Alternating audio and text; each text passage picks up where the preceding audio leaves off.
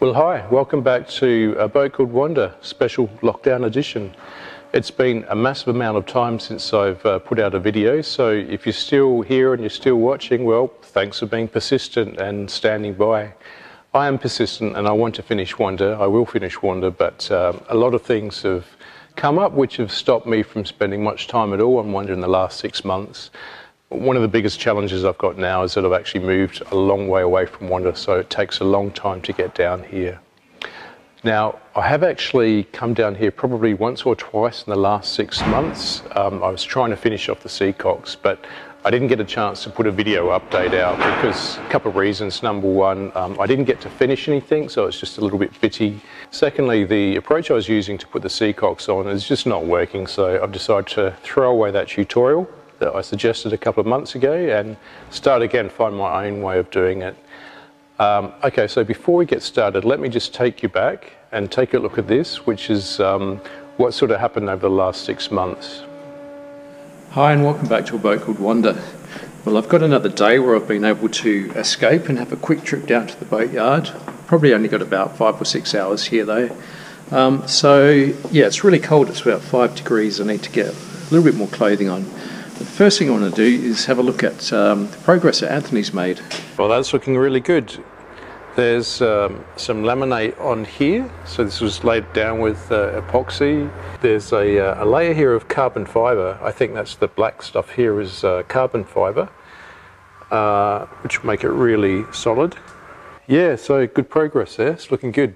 And the laminate's come all the way to the back here, which is good because there was a big sort of sharp piece of filler here, so that's all laminated again, which is great. Now, one thing that I'm keen to find out is that this hasn't sort of been stuck in with that epoxy, and all the release stuff that I put in there is going to make sure that this comes out. So let's see. It's a little bit tight. Bugger. It has stuck in.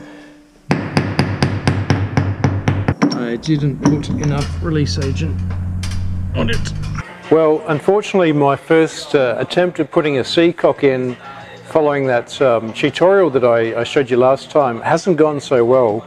And in fact, what I've managed to do is fix my through hole into that backing seacock flange, because somehow when I bedded down that backing plate, some thickened epoxy has found its way into the connection between the through hole and the seacock, and despite all that wax sealant that I sprayed in there, it wasn't quite enough because there must be some resin that's caught it. And I've had a hell of a time trying to undo it, and all I've managed to do so far is actually break my step wrench. Okay, so I'm going to try something different here. I've got a piece of PVC pipe that's about the same width as those skin fittings, and I'm going to push, well, the first thing I'm going to do is put a lot of this release wax on it. Right, now I'll push this through here. Actually, this probably needs to put more release agent on. Oh, that's okay. Okay, so that looks pretty square on.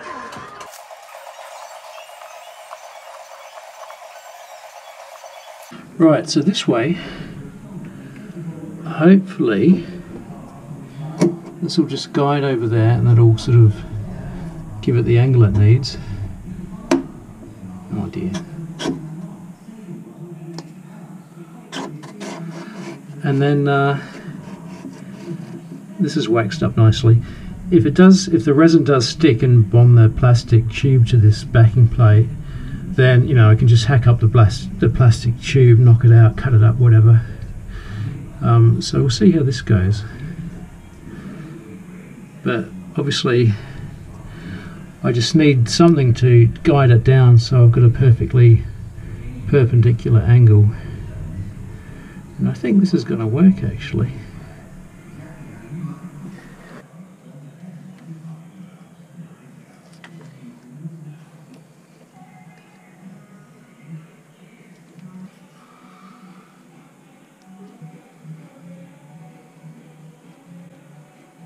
I reckon that'll do it.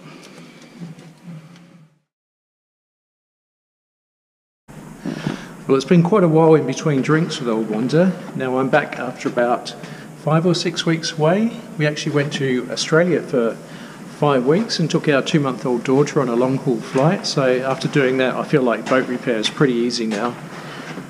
Yeah, so it's good to be back, and I'm keen to have a look at what's happened because Anthony's been doing some work here, and I'll pick up where I left off from about 6 weeks ago.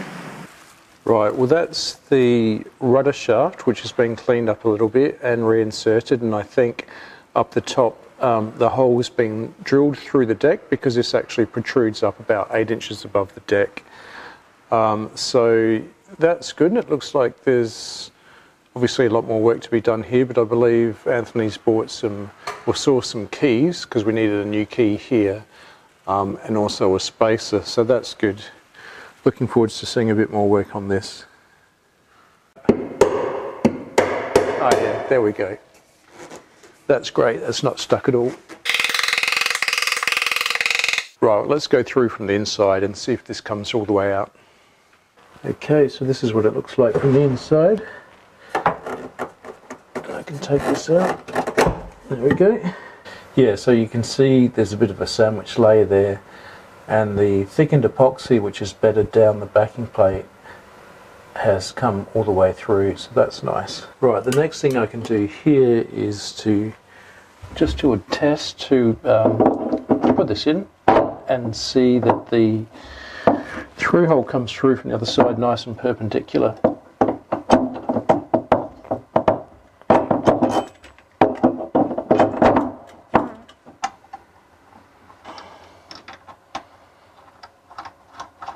Well, I'm not having a lot of luck here, unfortunately, with these through hole fittings.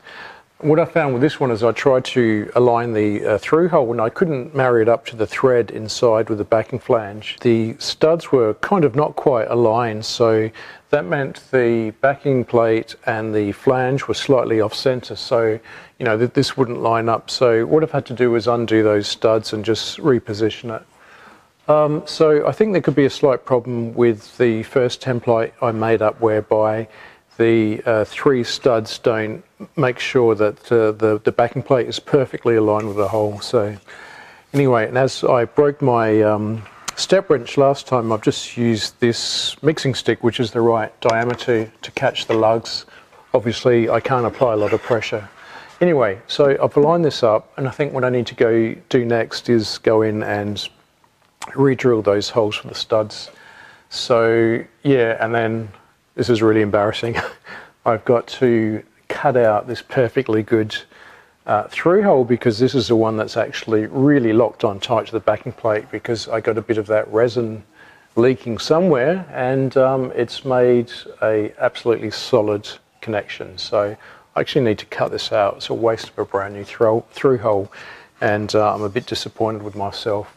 So anyway, there's 2 ways, and neither of them seem to be good. This way you basically put everything together, you guarantee that it's aligned perfectly over the hole, but there's a risk that if any of the thickened epoxy gets through and makes contact, then it's stuck on.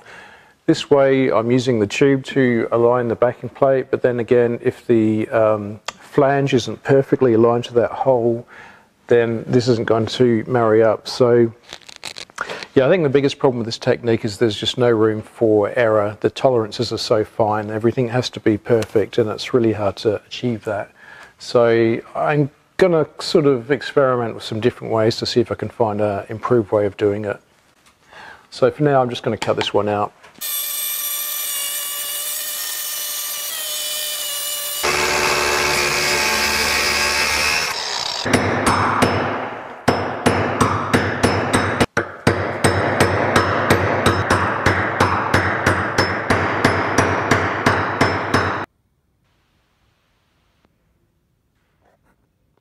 Okay, so now I'm here today to finish off the seacogs. I've got a new way of doing that.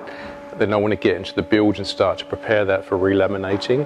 And I also want to check out that water leak. When I pulled the tabbing back from the inside of the bilge, there was all this water running down.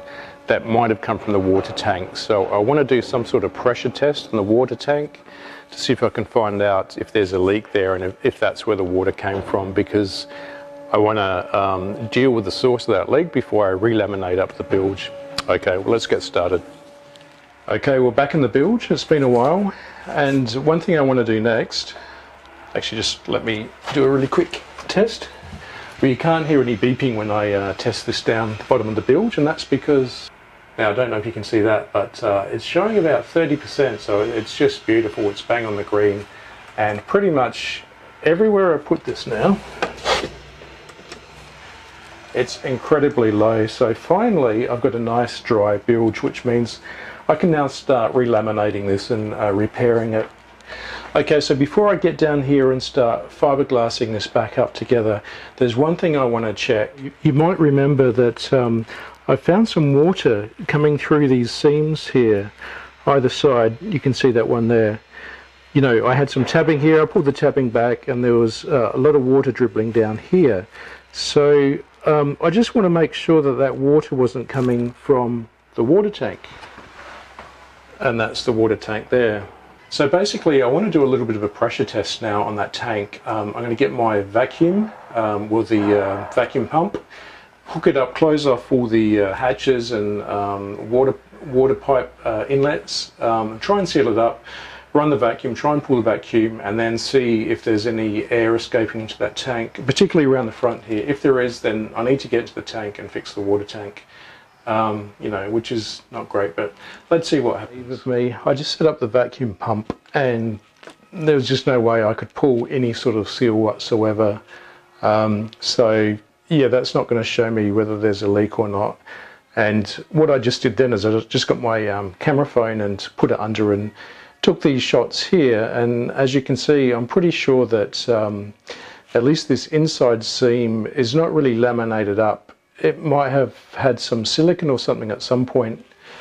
Yeah, so basically I think, you know, there's an opportunity for air to get from the water tank up into the corner of that seam, and then I guess all the way through the tabbing, and perhaps that's where that leak came from. So short of cutting out the top of this, I'm done with cutting Pits of Wanda out.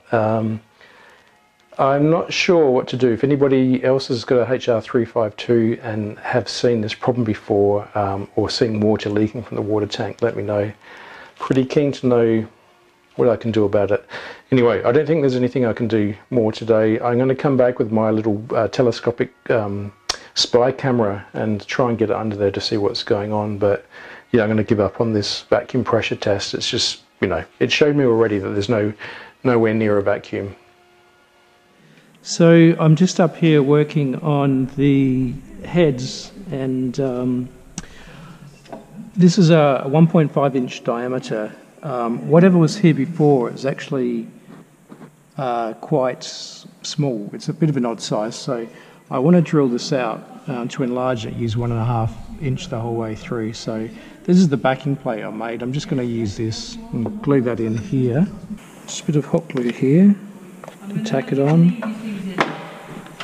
And line it up. I'll try and offset it a little bit so it's further aft.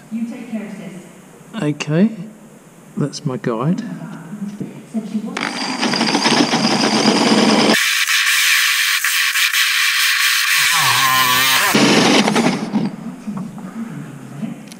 Oops. Terrific.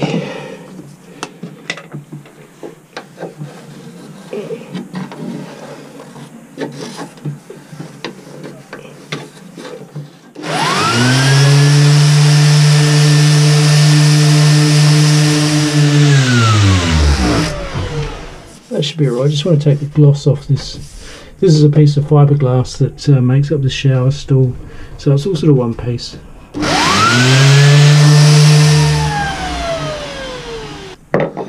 Yeah, that will be good.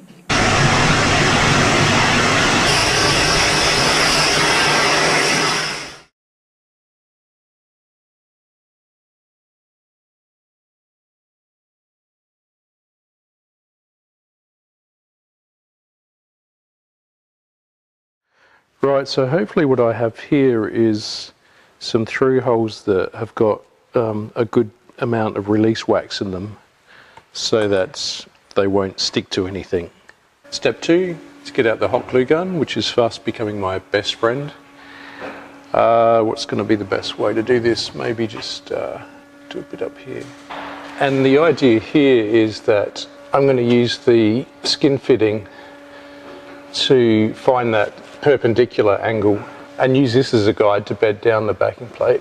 So let's see. No, that's not going to work because there's wax here. Well, the wax works, that's good.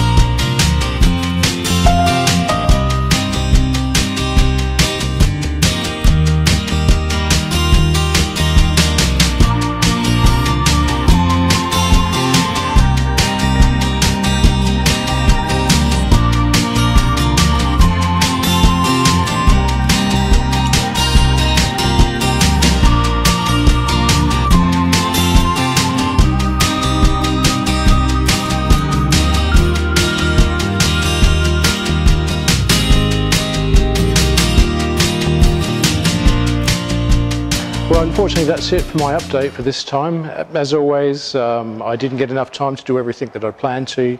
I had less than 24 hours. It wasn't a massive amount of time, but you know, at least I've got all my backing plates bedded down now. So every seacock's got a backing plate bedded down. When I come back next time, I can put the skin fitting through, connect it to the backing, to the flange. And then what I'm going to do, I've decided to drill straight through the hull and have some screws coming through the hull to attach the seacock to. So I've given up on that idea of using the studs and threading the hull, and I just found that there's just no tolerance. If the studs aren't perfectly lined up, then you've got to bend them to get onto the seacock, and then you know you've sort of lost the integrity once things have started to bend a little bit. So yeah, this is the way I'm going to do it, and I'm happy. I like the way this works. The other thing I'll do when I come back in probably 4 weeks is I've lined up Rob to help me with the keel. So just going to blitz the keel, put some laminate around the bottom, fair it, and then I'll get to the inside of the keel. I found one last patch which was still a little bit moist. It wasn't like in the red, but I've taken a little bit more material off, and I've got another heat lamp in there. So when I come back in 4 weeks' time, that should be ready to go. So yeah, thanks for watching.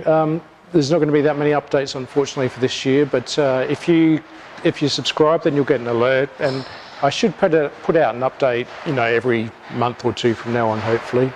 So yeah, take care everyone, and I'll see you next time.